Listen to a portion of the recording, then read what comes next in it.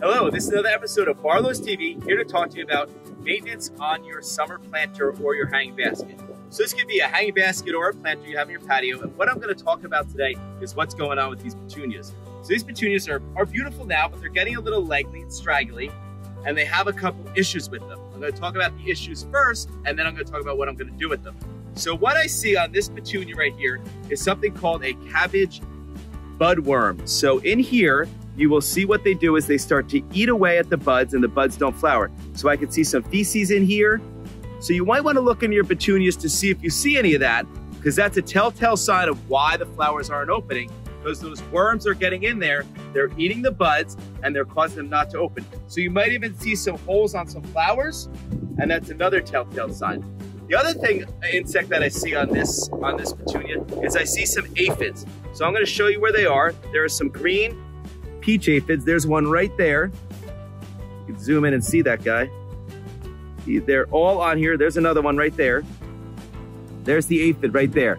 So what the aphids do is they are piercing, sucking insects, and they will pierce the leaves and suck the juices out of them, and then your plant won't grow naturally. So what you can do to control both of those is there's two different products. This is called BT. This is an organic product that when you spray this, that will take care of the aphids and the worms. Or you can use something more of a quick knockdown. This is a simple rose and flower killer. This will knock them down a little bit faster than the BT. What I recommend when you do spray these is to make sure you do it at night when the sun goes down, and you can do it 10 days apart, and that'll take care of it, 2 treatments. So we have our worms on there, and then we also have our aphids. So what else do I have going on here is this plant needs a little bit of haircut. So I always recommend, right after July 4th, we give our petunias and some of our hanging baskets that are well overgrown a good haircut. Just like anything, a good trim will help to rejuvenate new growth, and it'll help to fill out a nice, beautiful planter again. So what I do is I take a really good pair of scissors, and I'm gonna actually cut this way back. Don't be afraid to cut it. It's not gonna hurt it, and it actually will benefit the plant. In our production greenhouses, when we're growing petunias and things like that, if they're too overgrown and we haven't sold them yet to the public, we actually go through and we give them a really good trim, and then they'll be ready to be sold right again in 2 weeks. So I'm just going around the pot, cutting them back. Make sure you have a really good sharp pair of scissors, because some of the older wood on these petunias or your calibrachoas get overgrown a little bit. Sometimes it doesn't hurt to give your lantana a good trim. So it's a simple trim, doesn't take that long. What I'm doing too is I'm actually removing some of those bugs and everything too. So what I would recommend with these clippings is I would not put them in my compost pile. I'd probably put them right in my garbage, just to make sure I'm not introducing those bugs into my compost pile that will infect other plants. So this is trimmed back pretty good, I might take a little bit off the top here. You can leave some of the flowers on, it's not gonna hurt. So it's trimmed back. So the most important thing after you trim your pot or your hanging basket and give it that summer haircut is to make sure you're fertilizing.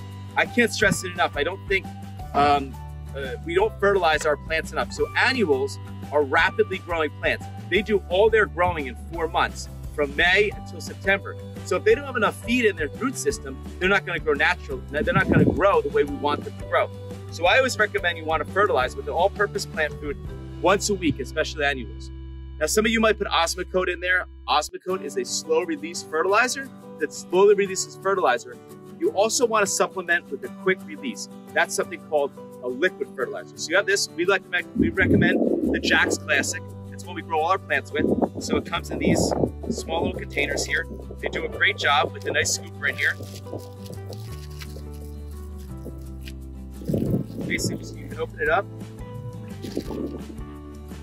and pour it right back into this container. So, and with the scooper, so I have my watering can right here. It is a 2-gallon watering can. So, a pot this size, I'm gonna give it a good soaking of probably a half a gallon of water. So you can estimate how many baskets or how many pots you have to water, and then fill up your watering can accordingly. So here, we have our scooper here. And if you look, it says 1 tablespoon all the way to the top. For your annuals, I recommend 1 tablespoon per gallon of water when you're watering your plants. Now, if you have house plants, things like that, that's when you would go to more like a teaspoon, a little lesser rate, because they don't require as much fertilizer. So I'm gonna just basically fill it up, pour it into my 2 gallons of water, 2 tablespoons for 2 gallons. You kind of give it a little shake in there.